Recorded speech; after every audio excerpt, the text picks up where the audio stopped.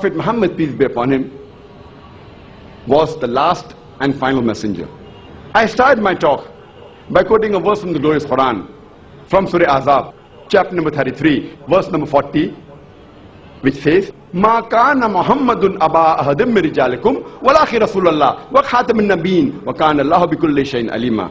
Muhammad, peace be upon him, is not the father of any of you men, but he is the messenger of Allah, and he is the seal of the prophets. Allah is all-knowing, full of knowledge. Because Prophet Muhammad, peace be upon him, was the last and final messenger of Almighty God, he was not sent only for the Muslims or only for the Arabs. Allah says in the Quran, in Surah Anbiya, chapter number 21, verse number 107, وَمَا أَرْسَلْنَاكَ إِلَّا رَحْمَةً لِلْعَالَمِينَ. We have sent thee not but as a mercy to all the worlds, as a mercy to all the creatures, as a mercy to the whole of humanity. Allah repeats the message in Surah Sabah, chapter number 34, verse number 28. وَمَا أَرْسَلْنَاكَ إِلَّا كَافَّةً لِلنَّاسِ بَشِيرًا وَنَذِيرًا. We have sent thee not but as a universal messenger, giving glad tidings and warning them against sin. But most of the human beings yet do not know. Because Prophet Muhammad, peace be upon him, was the last and final messenger, and no other messenger, no other prophet is going to come after him, that's the reason he was not sent only for the Muslims or for the Arabs, he was sent for the whole of humankind. We Muslims, because we believe that the glorious Quran is the word of Allah subhanahu wa ta'ala, is the last and final revelation of Almighty God, whatever the Quran says, we believe. That's why we also believe that Prophet Muhammad, peace be upon him, is the last and final messenger, and we also believe that he was sent for the whole of humankind. But most of the non-Muslims, the non-Muslims in general, they do not believe that the Quran is the word of God. That's the reason they may not agree that Prophet Muhammad, peace be upon him, is the last and final messenger of God and was sent for the whole of humanity. That's the reason, to convince the non-Muslims, I'm taking the help and guidance of one of the verses of the Quran, which I consider as the master key for dawah, for conveying the message to the non-Muslims. Allah says in Surah Imran, chapter number 3, verse number 64, Ta'alaw ila kalmatin sawa'im bainana wa bainakum. Come to common terms as between us and you. When we are speaking with different types of people, the best way is, as the Quran says, come to common terms as between us and you. So let us analyze what do the various religious world scriptures have to speak about Prophet Muhammad, peace be upon him. So the non-Muslims, if they believe in these scriptures, which they follow, if it's mentioned in the scriptures, if they consider it to be the word of God, then they have to even believe in the message of these scriptures. Let us first discuss Prophet Muhammad, peace be upon him, in the Hindu scriptures. The Hindu scriptures can be broadly divided into two categories: the Shrutis and the Smritis. Shruti means that which is revealed, which is understood, which is heard. The Shruti, according to the Hindu scholars, is considered to be the word of God. And they are divided into two parts: the Ved and the Upanishads. The Sanskrit word Ved is derived from the word Vid, which means knowledge par excellence.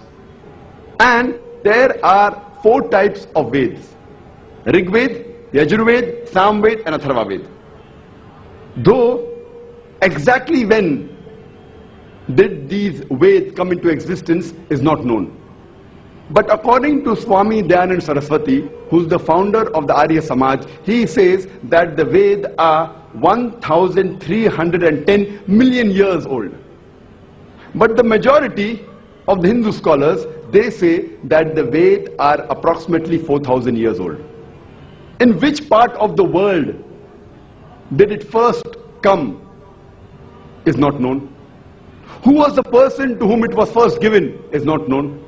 In spite of all these ambiguities, it is yet considered to be the word of God, and it is the most authentic and the most highest scriptures amongst all the Hindu scriptures. The next in authority are the Upanishads, derived from the Sanskrit word upa, which means near. Ni matlab down, shad matlab sit, sitting down near. When the pupils and students sat next to the teacher to acquire knowledge, it's called as Upanishad, which means knowledge which removes ignorance. There are more than 200 Upanishads, but the Indian culture gives a figure of 108, out of which some are picked up as the principal Upanishads. Some have picked up 10, some 12. Sri Radhakrishnan has picked up 18 and written a book, the principal Upanishads. The next type of scriptures are the Smritis. Smriti means that which is remembered. It means memory. The Hindu scholars say Smritis are scriptures written by human beings, by rishis, and they are next after the Shruti. The Shrutis are higher than the Smritis. They are also called as Dharma Shastra because they tell how a life should be led by an individual, by the community, and by the society. One of the most important Smriti is the Purana. Purana means ancient. It talks about the stories of deities, about the creation of the universe, about literature. And Maharishi Vyas has compiled the Puranas into 18 voluminous parts. One of the most important Puranas is called as the Bhavishya Purana. Bhavishya means future. This Purana speaks about the future. And it's mentioned in Bhavishya Purana, Parva 3, Khand 3, Adhyay 3, Shlokas 5 to 8. A Malacha will come along with his companions from the desert, and his name shall be Muhammad, peace be upon him.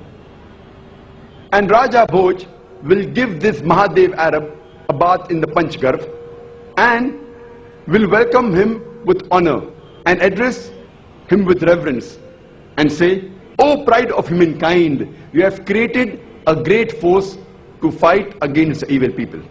This prophecy of Bhavishya Purana, Parva 3, Khand 3, Adhyay 3, Shlokas 5 to 8, it says that a Malacha will come. Malacha in Sanskrit means a foreigner.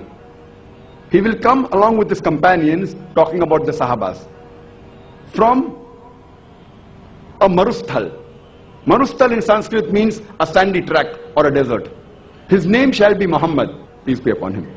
Raja Bhoj will address this Mahadev Arab with reverence and say, "O pride of humankind." We know that Muhammad Sallallahu Alaihi Wasallam is the pride of humankind, as Allah says in the Quran, in Surah Qalam, chapter number 68, verse number 4. "Verily thou art standeth on the highest standard of character." Allah says in Surah Ahzab, chapter number 33, verse number 21. "Verily in the Prophet Muhammad, peace be upon him, you will find a very beautiful pattern of conduct." He further says that he will collect a great force to fight against the evil people. And we know that was done by Prophet Muhammad Sallallahu Alaihi Wasallam. This prophecy refers to no one but Prophet Muhammad, peace be upon him. Some people may say that the Raja Bhoj mentioned in this prophecy was present in the 11th century, 500 years after Prophet Muhammad, peace be upon him, and was the descendant of the 10th generation of Raja Shilavahan.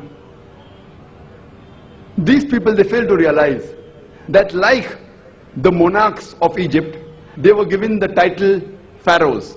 There were many pharaohs. There was not one pharaoh. Like the kings of Rome were called as Caesars. There was not one Caesar, there were many Caesars. Similarly, the kings of India were given the title Bhoj. So there was not one Raja Bhoj, there were many Raja Bhoj. So this Raja Bhoj is not the one they're talking about in the 11th century. It is much earlier before than the 11th century. Further it's mentioned in Bhavishya Purana, Parva 3, Khand 3, Adhyay 3, Shlokas 10 to 27. The land of the Malachas has been spoiled. There was the enemy who was killed earlier. Now he's been sent by a more powerful enemy. I will send a man by the name Muhammad, peace be upon him, to guide these people to the straight path. O Raja Bhoj, you need not go to the land of the Pishachas, because I, through my kindness, will purify you where you are. Then a man with an angelic disposition comes to Raja and tells him that Arya Dharma will prevail in this world. I have been sent by Ishwar Paramatma. My follower shall be circumcised, who doesn't have a tail on the head, who will grow a beard, who will create a revolution, who will give the call for prayer. He will eat all lawful things. He will eat all sorts of animals, but will not eat the flesh of swine. He will not be purified by herbs and shrubs, but will be purified by warfare.